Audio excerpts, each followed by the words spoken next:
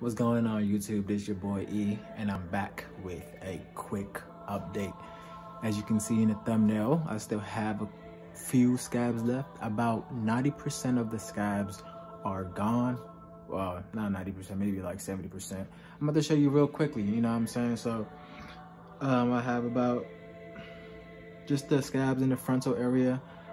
This is the midsection right here, and I can show you the donor area.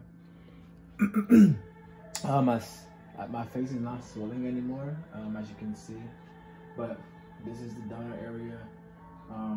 Currently I only have one bump, and it's not even in the donor area, it's below the donor area.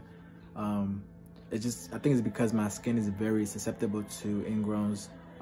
For example, during January I shaved my head bald just to see what I would look like, and man, I had ingrowns literally everywhere. I had ingrowns about, if I was to count it, I would say maybe about 60 bumps, dog, I swear.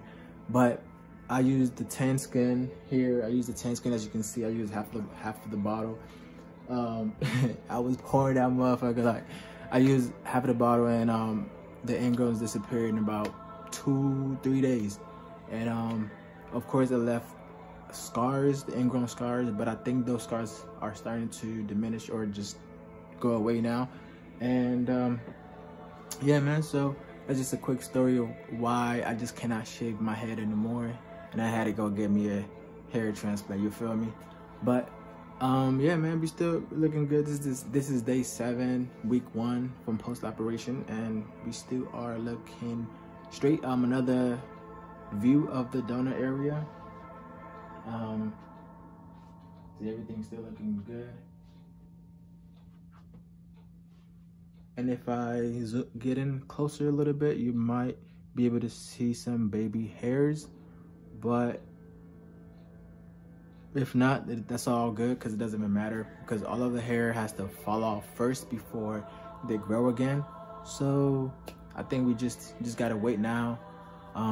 This is week 1, like I said, and then we're just gonna look forward to that week 2. Hopefully by week 2 all of the scabs disappear, because once they disappear, that's when we can at least start expecting some growth of the hair. 3 months we're gonna be looking Gucci, you feel me? So yeah, man, that's just a quick update of what the recipient and the donor area is looking like.